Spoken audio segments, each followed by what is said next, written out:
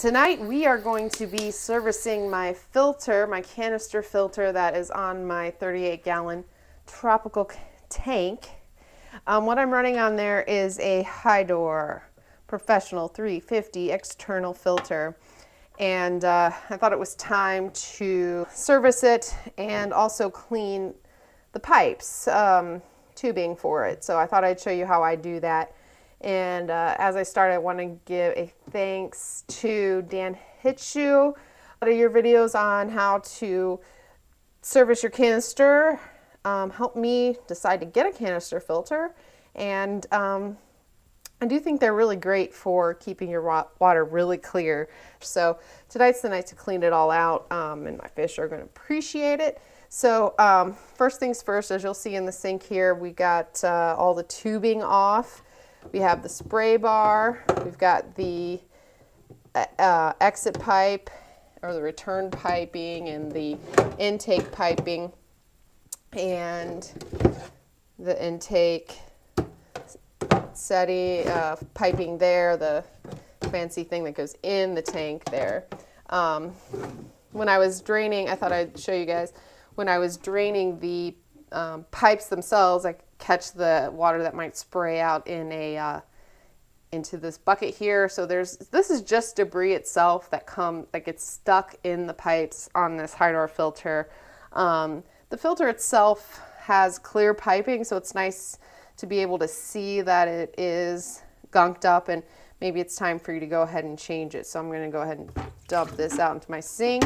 I wanted to show you a way that has made it easy for me to clean these pipes. You'll notice on my sink here, on the nozzle, the previous owners actually put a threaded end onto the faucet here.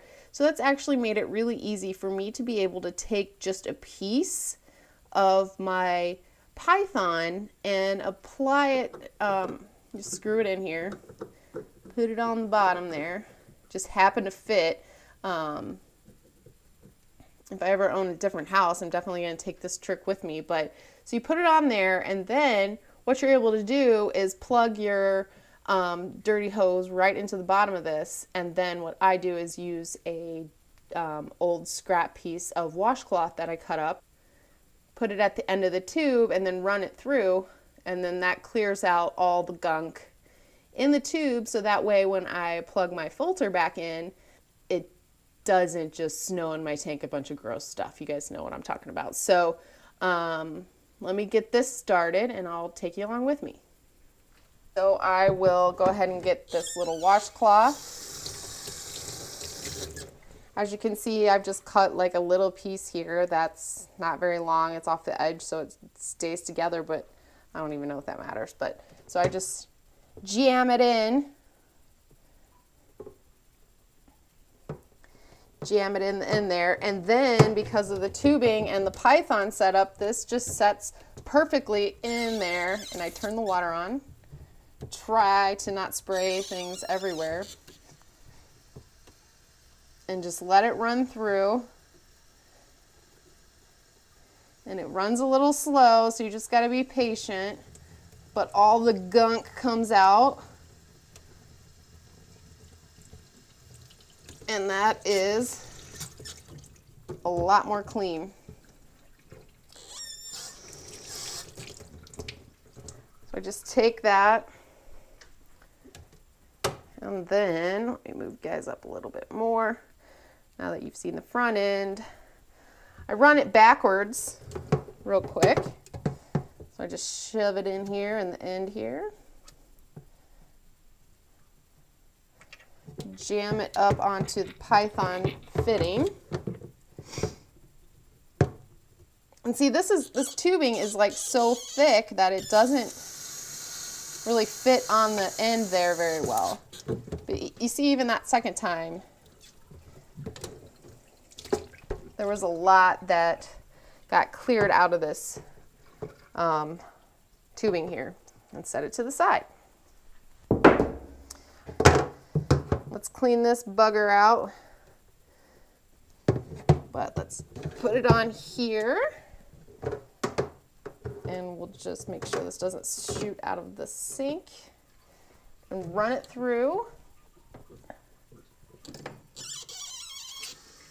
It's a little bit slow, but all the gunk gets thrown out.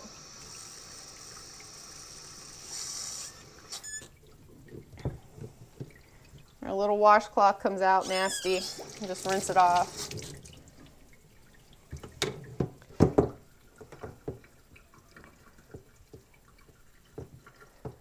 And I recently put some wood in my tank that is dyeing the water to a darker color. So I think it's dyeing the tube, which is not a big deal. I just want to make sure to get all the gunk out of it. So here I am, I'm running it backwards so it goes back through. You can see there's still a lot of stuff that came out of there. And again, this is like the intake tube, so this one's going to have the most stuff in it. And so I'm just going to do it again because I am going to use this, shoving the little washcloth in there, hit it up on the nozzle, turn the nozzle on, aim it away from your face.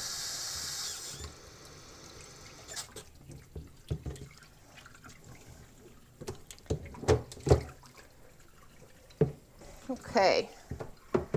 So I think that looks pretty clean. I think there's probably some more gunk on there, but the main thing is when I plug in everything back to my filter, it's not going to snow in my tank. All this stuff isn't going to, once the air bubbles run through it and massage it all, it's not going to make it terrible and gunky in my tank. So, okay, so now that I've cleaned the tubing, I'm going to clean the filter part itself. But this is the filter part itself. The 350 has 4 baskets about this size, and the one on the top has a top plate. Where did I get this? I was just lucky and got it off a guy in Indiana off of Craigslist. So, and I got it with my tank too, so that was a pretty good deal. What I've done in this little packet here is just put charcoal.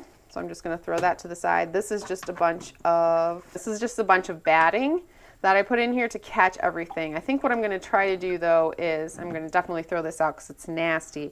What I'm going to do is try putting this before it gets to the biomedia.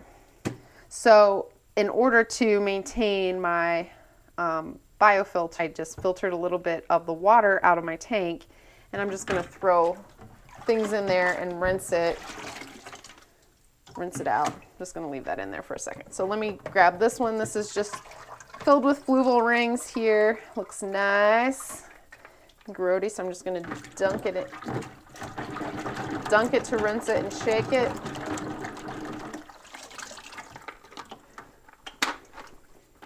Set this aside.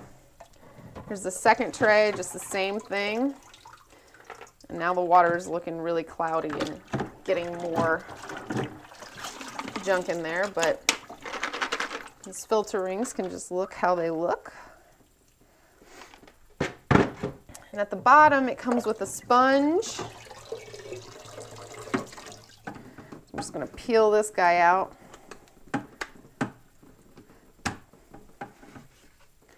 And dunk the basket. Shake it out. Take our other basket out since we're at the bottom now. Take our lid out. And so I'm just going to come over here and just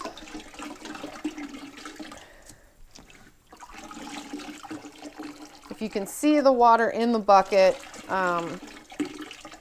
it's pretty dark because the tannins in the water have really darkened my water a lot, which I don't really mind. I know it'll eventually fade, or if it doesn't, that's all right. So now that I know I've got the tank water and I haven't killed any of my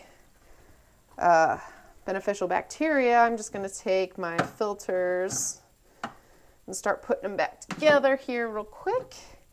And this is a pretty nice system because it's whichever one, they're all the same size. You can slot them in wherever you want. Just put the sponge on the bottom always. like I said, I'm going to do the filter floss second. Let me pour out my old water, see how much tannins are in there.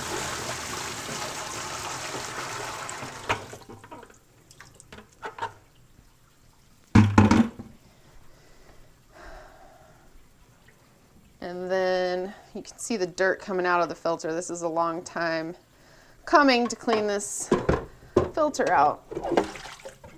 And then, gross, bro. Okay. And then, I don't worry about the canister itself keeping its beneficial bacteria too much. I'm going to put so much more back in there, and the tank itself has it. Okay, so now I've got the bottom part of the filter, the bottom filter tray here with the sponge that I rinsed out, and there's always a dog hair in there, or a cat hair from me. This is the second layer I'm going to do with the batting,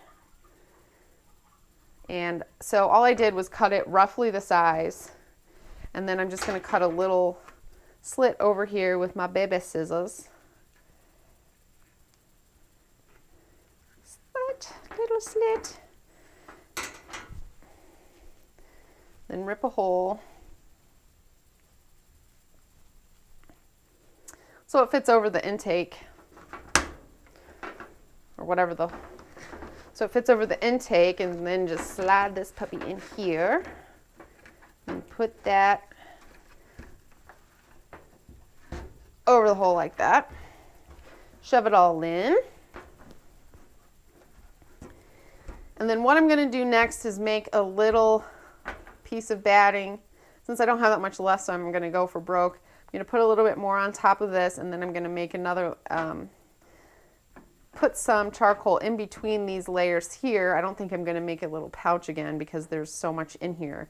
And that will help clarify my water. And I'm just going to throw a bunch that I have, just any random brand, just throw some here in the middle.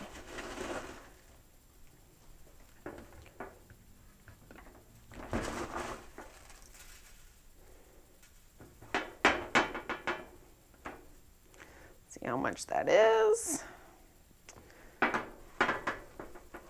That's probably good. Okay. Now, clean up the droppings in a little bit. Let's clip our little piece to go. There's all my clean pipe pieces. Put this guy. Take out the baby scissors. Do a clip. Shove this guy over here.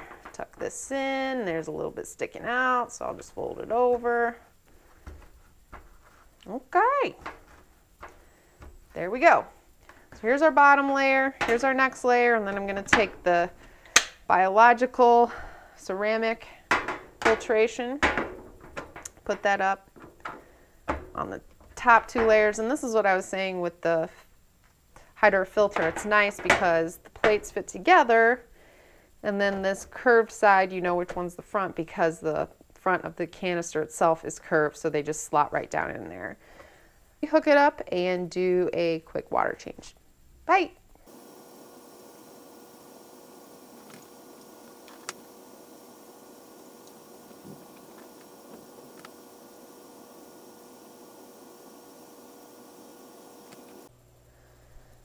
All right, so here we are after the filter has been serviced and water has been changed. It's very, very bubbly in there. I think it has something to do with the winter time when water out of the tap is just super bubbly, but I'll do a story time about this tank pretty soon. But this is my community tank downstairs, my 38 gallon.